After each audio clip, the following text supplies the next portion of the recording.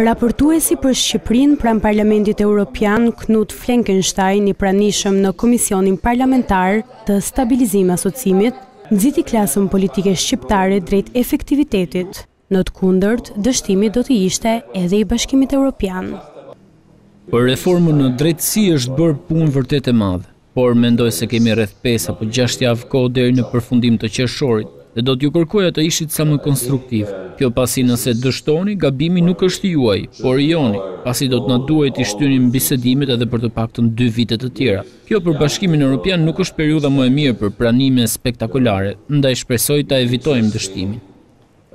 Kryetari i delegacionit evropian në Shqipëri, Eduard Kukan, pasi njohu kompleksitetin e reformës në drejtësi, theksoi rëndësinë e saj mbi çdo debat mes partive politike. E di që ka debat për reformën në drejtësi, por nuk janë të mjaftueshme për të ndalur procesin për shkak të rëndësisë që ai ka. Dialogu politik dhe përfshirja të gjithë klasës politike nuk duhet nënvlerësuar, pasi për implementimin e saj do të mbahet përgjegjës i gjithë spektri politik. Pjesa më e madhe e punës tonë ka mbaruar duke ju treguar rrugën, por Shqipëria duhet të ecë vetë përgjatë saj.